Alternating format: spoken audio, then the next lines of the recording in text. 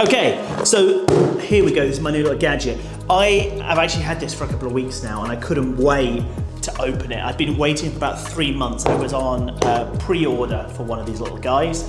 And so when it actually came, I couldn't be bothered to film and I just opened it up and started playing with it. So now we're going back into the future and shooting a video now with this little device. This is a companion device to go with your computer. It's like a little keyboard companion.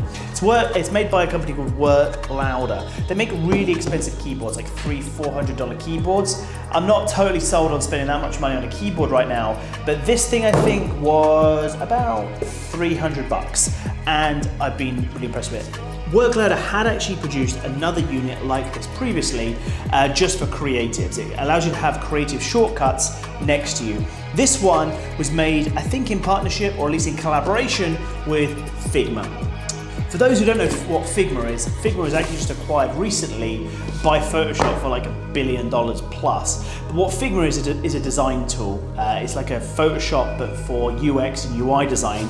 And so they've done it in partnership with those guys. And what that really means is some of the keys and the shortcuts you can create are more Figma centric. So let's open it up.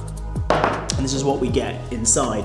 Now, I haven't brought the other keys with me, but there's lots of other key replacements that you can do for this, and these are just the ones that I've put on and what I've calibrated.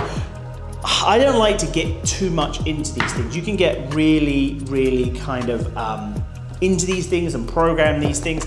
To be honest, I have run into a few issues on some of the custom shortcuts, and what I found has worked best for me was just going to their little marketplace and using their predetermined presets that you can just install on the device. And it's done through Safari or Chrome. It's very easy to do, but for me to create some of those custom ones was kind of difficult, kind of hard.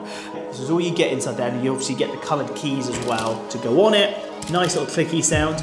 And I've put these keys on here to match what the presets are. So we've got, you know, line tool, square, circle, alignment tools, and comment. The things I do use quite a lot. This little scroll wheel here allows you to zoom in and zoom out. And this little wheel here allows you to undo and redo. This little smiley face actually has some little LEDs or something there. And so they are to switch between the prefixes. At the moment, I've only got the one prefix, which is what you see here, these buttons you see here. So when you tap to the next prefix, this button could take a different role, do something different. Obviously, you can't change the key dynamically, but that's what it would do. So the idea would be that this would be a companion that sits next to your keyboard. And at home, I have my keyboard there, and I have this companion.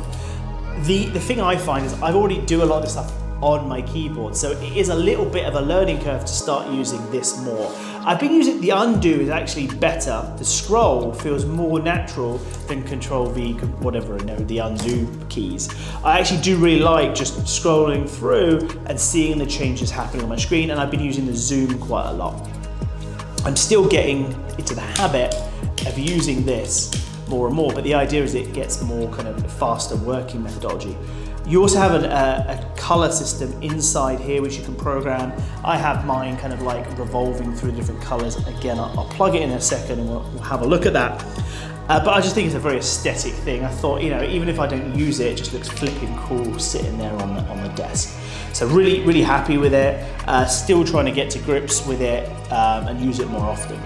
So I'm going to get my laptop, we'll plug it in with the USB-C, and I'll just show you roughly how it works and how it looks. Just move to a slightly sort of darker place. It was really bright in that area, but you can see that it's revolving through the colors now.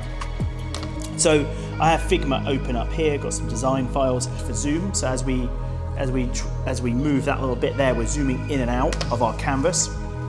If I go up here to sort of a little blank space, if I press the square, I get a square. If I press the oval, I get an oval. And I can also add comments. Comments is the one I've been sort of mainly using as a quick hotkey. You know, can you do this without this? Of course you can. Like, you know, I just go up here and I press square. I mean, and I've got really used to pressing Command R or whatever to create a rectangle, or Command O to create the oval. But you know what? Like I said, the aesthetic makes me want to use it.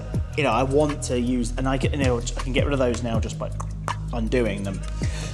I feel it makes you feel like you're really in command of the designs you're doing. I'm a big fan of it, I really like it. So if you're considering buying an external controller like this, I can really recommend the Work Louder product range. I love the build quality. I love the aesthetic that they actually have. They'll do another one of these that isn't Figma related. Maybe that would be better for you just as a creative within Photoshop or anything like that. So would recommend them as a company and their products. Some of the other things are a lot more expensive. So whether you want to sink that kind of money into it is up to you. And I'm going to continue to buy more of these types of things, test them out so you don't have to. Subscribe for more videos like this and podcasts on entrepreneurship.